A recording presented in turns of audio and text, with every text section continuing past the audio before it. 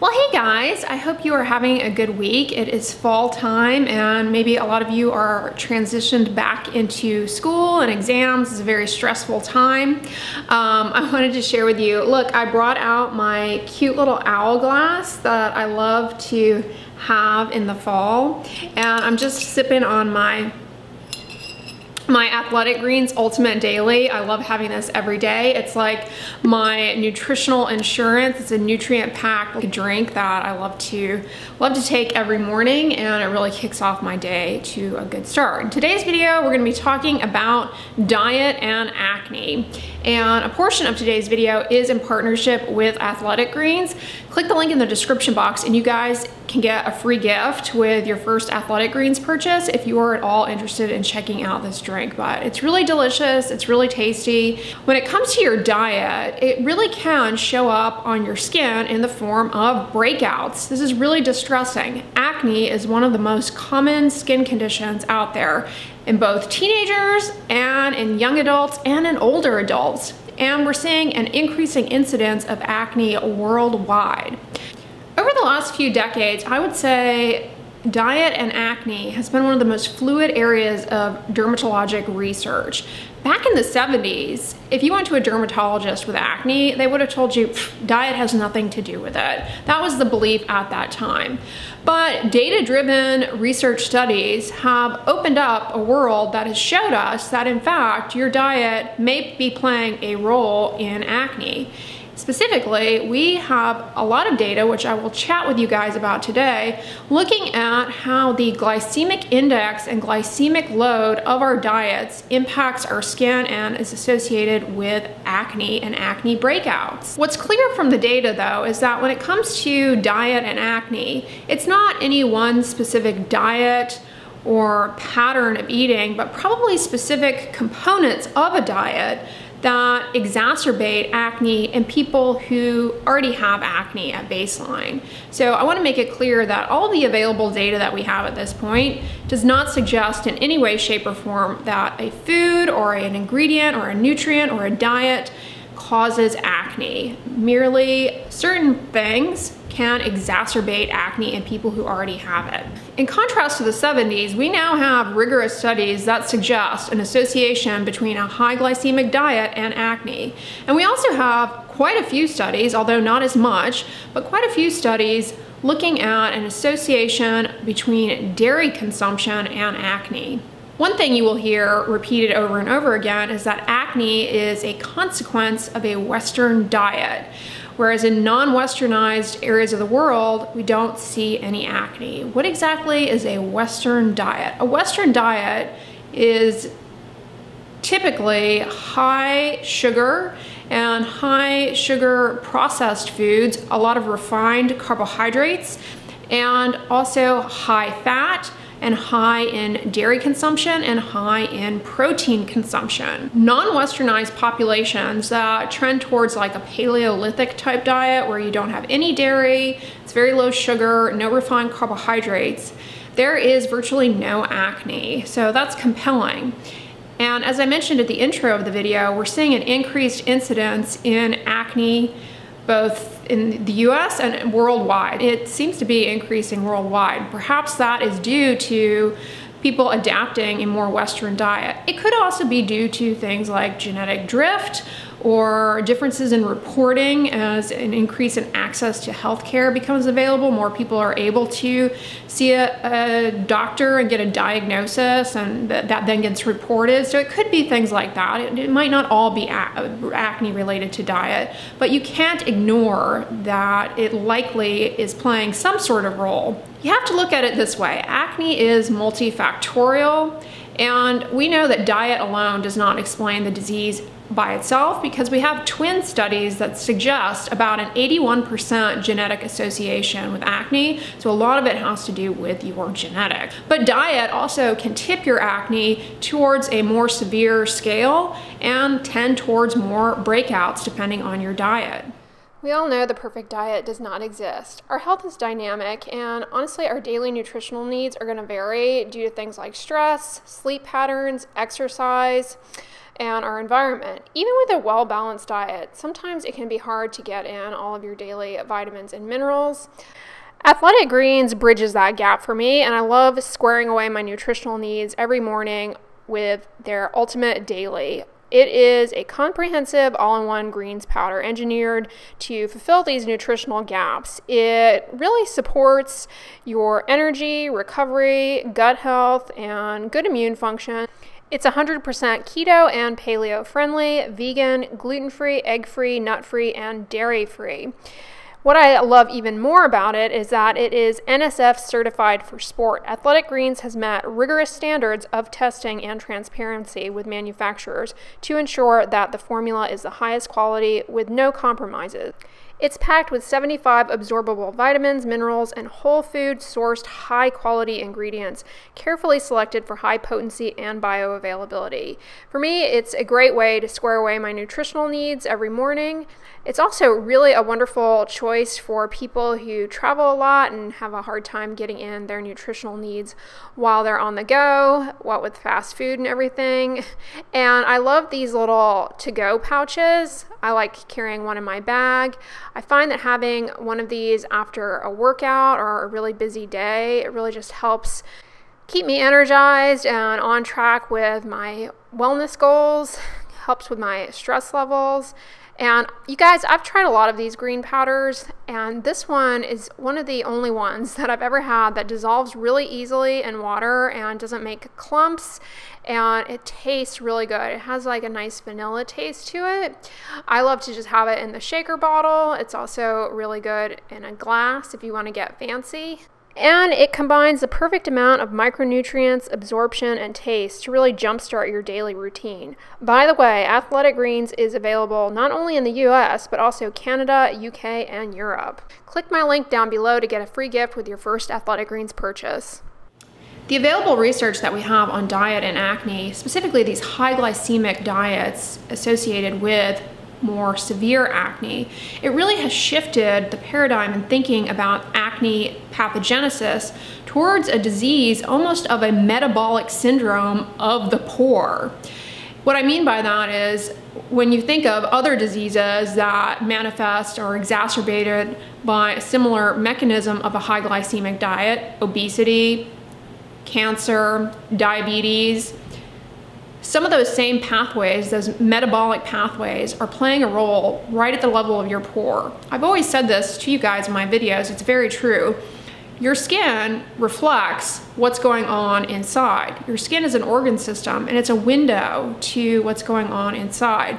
So acne showing up on your skin or being worsened by your diet, it's a clue that your diet probably is also causing other issues that you may not be aware of and may not show up until later on in life. Over the last few decades, a number of both observational and interventional studies have demonstrated a strong association between high glycemic index and glycemic load diets and acne severity. I keep saying high glycemic diet. What exactly is that? A high glycemic diet is one that it contains carbohydrates that are fast digesting, raise your blood sugar very quickly, and downstream from that, raise insulin levels. That feeds directly back to your pore. And the downstream effect of that increase in insulin, it binds to receptors in your pore and triggers skin cell proliferation that clogs up the pore. It triggers proliferation of the cells that make up your oil gland, enlarging the oil gland and resulting in more oil production, and it also upregulates inflammatory mediators. Another aspect of that increase in insulin-like growth factor is increase in androgen levels, which also bind to receptors within your pilosebaceous unit or your pore and drive acne even further. The glycemic index of a food really reflects how that food affects blood sugar. It's measured by giving that given carbohydrate to 10 individuals and then measuring their blood sugar later. But the glycemic load really is a little bit more of a refined measurement in that it takes into account the quality of the carbohydrate. The glycemic index and glycemic load values are available for over 2,000 different foods. The University of Sydney has a comprehensive database of these values, so I will put that reference down below in the description box for you guys if you want to check out how different foods vary in terms of their glycemic loads. And you can see on there how whole foods tend to be lower than processed refined carbohydrates. So you can get a sense of what foods in general are low versus high by using that tool. It's a very good resource in general. So I'll put that down below. But how does that play a role in acne? So several studies support that a high glycemic load, high glycemic index diet exacerbates acne severity. And there's a randomized controlled trial in which young males, I believe the age range was 15 to 25, with acne were put on either a standard high glycemic index Western diet or a low glycemic high protein diet. And at the end of the study was 12 weeks. At 12 weeks, the individuals on the low glycemic diet had a reduction in the number of acne lesions.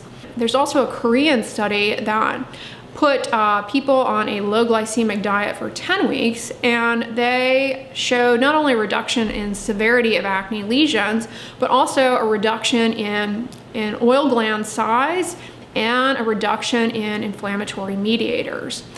Furthermore, in these studies, they've also shown to kind of support the potential mechanism, they've also shown that on low glycemic diets, there is a reduction in free androgen levels and insulin-like growth factor. So really, it seems as though the high glycemic diet feeds into acne pathogenesis in people who have acne at baseline, feeds into it by likely raising insulin levels. Insulin-like growth factor binds to receptors in the pore, triggers keratinocyte proliferation, which leads to plugging up of the pore, triggers sebocyte proliferation, which enlarges the pore, results in increased oil production.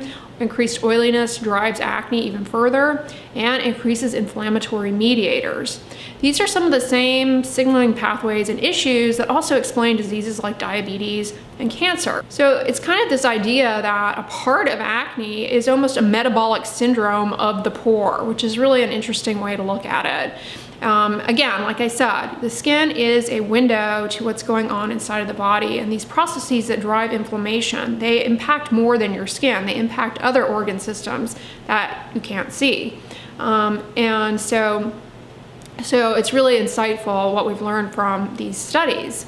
Furthermore, there is a medication that is used to treat type 2 diabetes called Metformin that targets insulin signaling. And interestingly, there are some studies that show that metformin results in improvement in acne severity, suggesting it as a potential treatment. But it's interesting that a diabetes medication would show promise for treating acne. So it really suggests a strong role for high glycemic foods in exacerbating acne. I want to make that clear though. It's not like this type of, like switching your diet over to a low glycemic diet. It's not going to cure your acne. It's not going to, but it may result in fewer acne lesions and a reduction in overall acne severity. Doing so. And that can make all of the difference. If you're already on an acne treatment and getting suboptimal results, perhaps a dietary modification could push you to the end point of getting the kind of control that you're looking for, improving your mood, your overall outlook on things. It really means simple changes to your diet can really help. So check out the University of Sydney to get a better understanding of what foods you might be ingesting and how they, what their relative glycemic loads are. It's not to say that you've got to like completely cut out sugar and go on this extreme path, but I encourage you, if you are coping with acne, to really reflect on your diet choices and how they may be playing a role. So that's the glycemic index, glycemic load story. What about dairy? We hear all the time, dairy in acne. This is something that has shown up time and time again in various retrospective and prospective studies dating from 2005 to 2008. And a recent meta-analysis actually looking at all of the available research really did affirm an association between bovine dairy milk consumption and acne severity. However, the association was not there for yogurt or cheese. So it's not as though all dairy is responsible. It seems as though it's the bovine milk specifically. And there are a few theories as to why that might be. Perhaps the milk increases insulin and insulin-like growth factor, kind of contributing to the same issues that I mentioned with the high glycemic diet. Or there's also bovine insulin-like growth factor in the milk, and milk contains dihydrotestosterone precursors that could further contribute to acne. Our endocrine system, which are our hormones, are something that communicates with our skin, and increasing androgen levels in both men and women drive seborrhea or oiliness and contribute to acne, and also drive that proliferation of the oil gland cells. If you're looking for a low glycemic, dairy-free beverage, check this out, really delicious. I can tell you guys that it's clear there is certainly an association with worse acne and a high glycemic diet. Modifying your diet away from a high glycemic one in favor of more low glycemic foods may help reduce the severity of acne. It won't cure it though. Likewise, we have studies that suggest that dairy milk consumption, but not all dairy in general, so not yogurt, not cheese, also can be associated with worse acne. And so for those of you out there who have acne and are struggling and things are not getting better despite treatment, modifying your diet might help get you better results. In comparison to maybe if you are consuming a lot of sugary processed foods and you're on treatment and it's just not quite doing it, maybe modifying things. The key is you have to stick it out for at least 12 weeks too to see results. So don't expect to change your diet for a few weeks and then your acne to go away. Nothing works that quickly, but you know, after 12 weeks, you might begin to see an improvement in the health of your skin. But importantly, a diet that favors low glycemic foods over high glycemic foods, it has benefit to your overall health as well. So now more than ever is the time to take control of your health, make some changes in your diet. I just wanted to share with you guys the Athletic Greens website. It's really easy to navigate. So definitely head on over there, check it out. You guys are gonna love it. Thank you, Athletic Greens, for sponsoring a portion of today's video. If you guys are at all interested in trying out this delicious green drink, definitely take advantage of my link in the description box. You can get a free gift with your first order, which is always a win. I love it. It is the best part of my morning, and I also adore having it after an intense workout. Anyways, guys, I hope you liked this video. If so, give it a thumbs up, share it with your friends, and as always, don't forget, sunscreen and subscribe. I'll talk to you guys tomorrow. Bye.